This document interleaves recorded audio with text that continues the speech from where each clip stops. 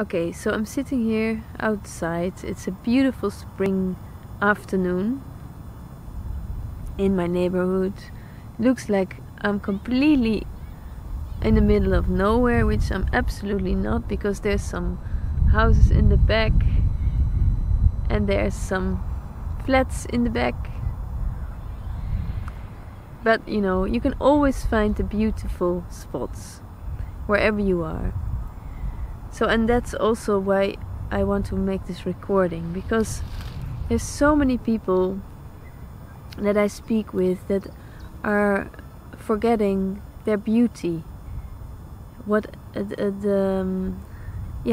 beauty that's just the way they are.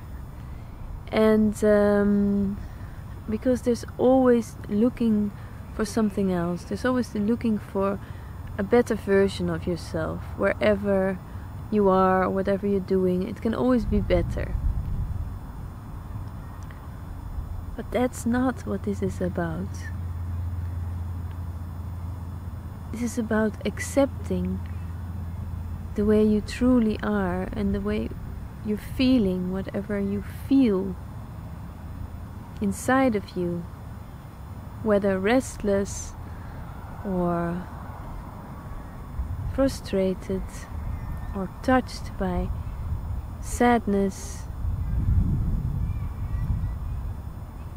It's about all that. And sometimes it's very difficult to see the beauty in your life, to see the beauty in your challenges. And of course, why would you go and look for see the beauty in challenges? But it's important for the quality of your life, to start to see where the light gets in these challenges, where the inspiration just comes to you even though you feel exhausted or you can't see anything else. Because it happens, it's always here.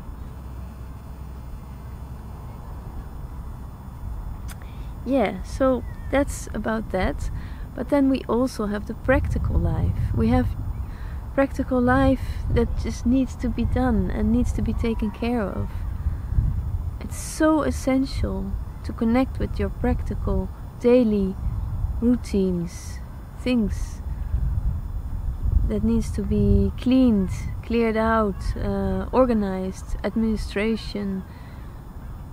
Don't escape the daily structure.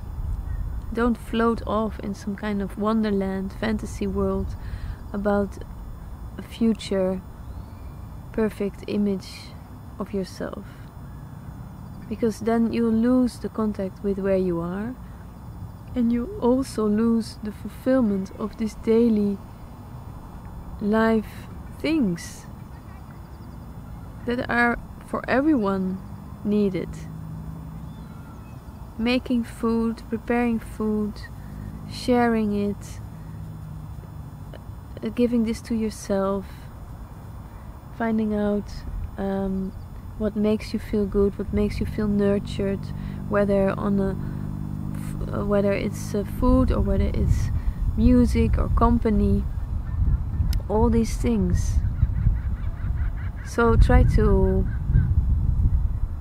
explore this and let yourself be inspired by others and what others are doing, or just the things that you encounter in your environment.